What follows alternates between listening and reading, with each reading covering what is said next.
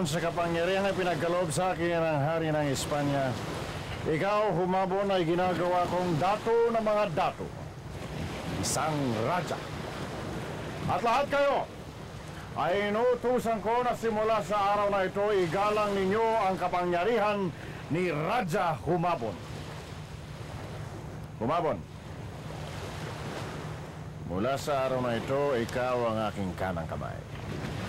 At inuutusan kita na kausapin mo ang lahat ng mga dato, lalong-lalo na ang kailang mga balanghay.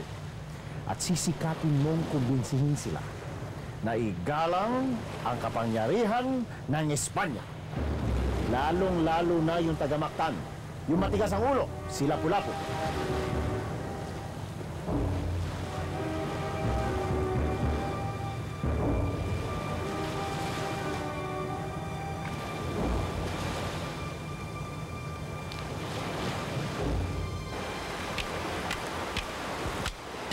Madala ka nang magawi dito. Marami akong lakad sa iba't ibang pulo. At ngayon nagawi ka? Iba na talagang may pinagkakabalahan. Pati kamag-anak ay nakakalimutan. Kaya nga ako narito dahil kamag-anak mo ako.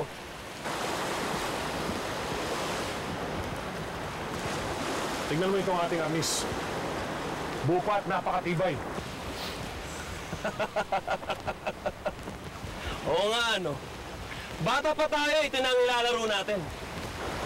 Hindi na tayo mga bata. Hindi na rin tayo naglalaro. Tandaan mo, ako na ang hari ng pulong ito. At lahat ay sumusunod sa akin. Alipin yung Magallanes! Ah!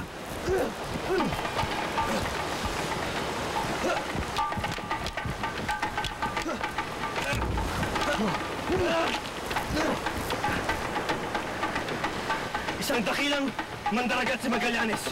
Nalibot niya na lahat ng lugar. Sino man siya'y wala siya karapatang gawin tayong sunsunuran sa ating lupain.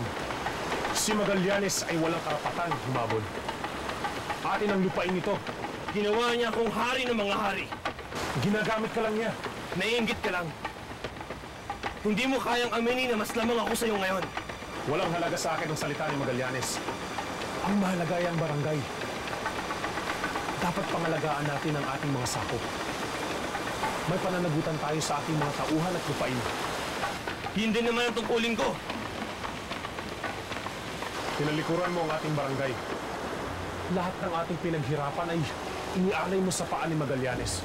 Paano mo nagawa yun? Wala tayong laban. Hindi. Ikaw ang nawalan ng lakas lumaban. Pinahina ka ni Magallanes. Ikaw ang nanaig.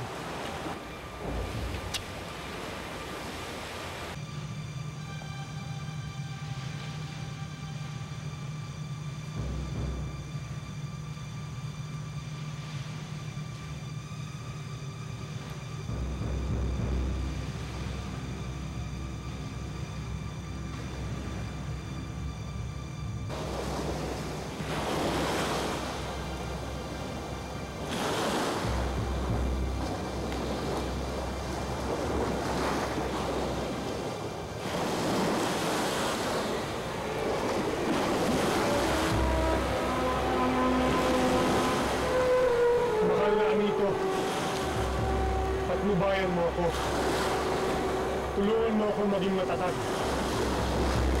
At patawarin mo sana ako kung ang ating angkan ay magkakasabupaan.